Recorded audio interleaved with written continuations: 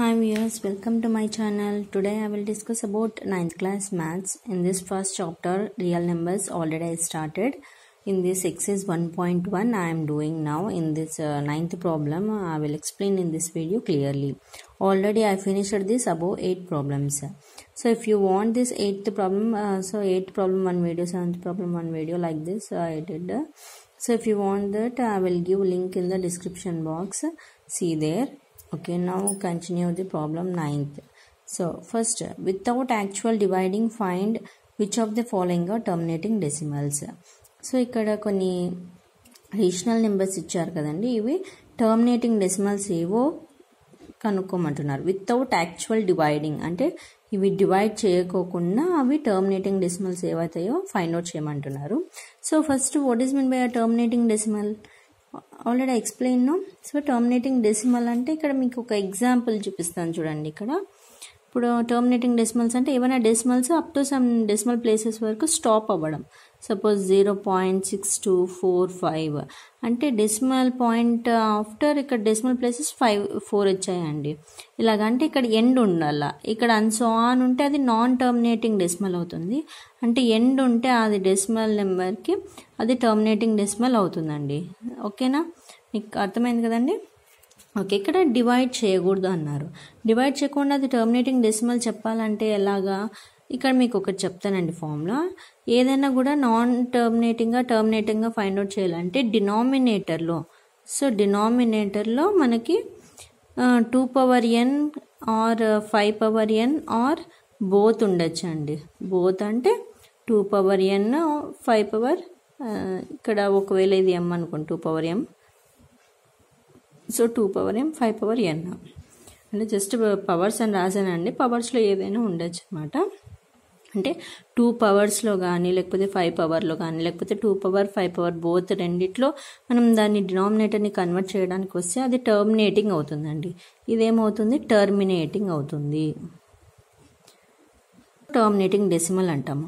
ఒకవేళ 2, 5 అంటే 2 అన్న రావాలి, లేకపోతే 5 అన్న రావాలి, లేకపోతే బోత్ అయినా రావచ్చు. అంతేగాని అనదర్ నెంబర్ అనేది రాకూడదండి. ఒకవేళ వచ్చిందంటే అది నాన్ టర్మినేటింగ్ అవుతుంది. ఓకే, ఫస్ట్ ప్రాబ్లం చూద్దాం. దీంట్లో 3/25 అని ఇచ్చారు.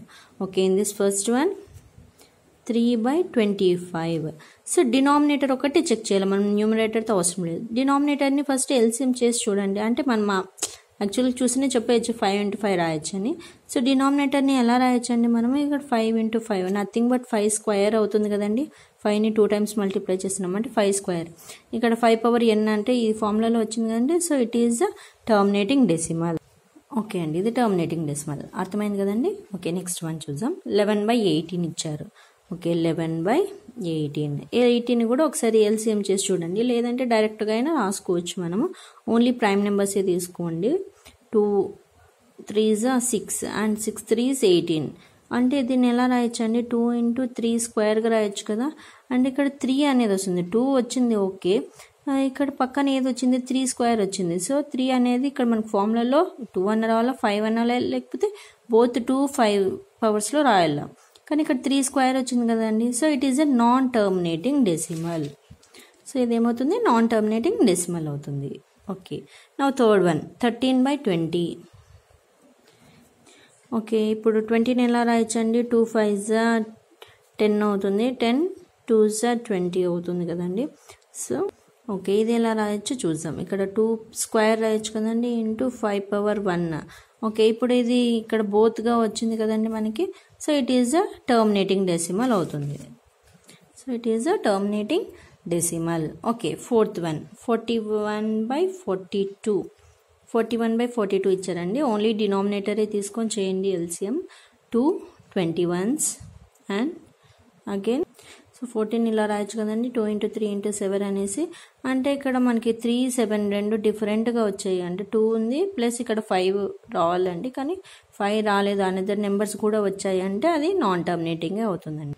So it is a non terminating decimal. Okay, ఈ రోజుతో ఈ ఎక్సర్సైజ్ ఫినిష్ అయిపోయిందండి. అండ్ నెక్స్ట్ వీడియోలో నేను రూట్ 2 వాల్యూస్ ఇలా అవి ఎలా ఫైండ్ అవుట్ చేయాలో నెక్స్ట్ వీడియోలో ఎక్స్ప్లెయిన్ చేస్తాను. మీకు కనుక ఈ వీడియో నచ్చినట్టయితే లైక్ చేయండి, షేర్ చేయండి, అలాగే కామెంట్ చేయండి. ప్లీజ్ మా ఛానల్ని సబ్స్క్రైబ్ చేసుకోండి. Thank you for watching this video.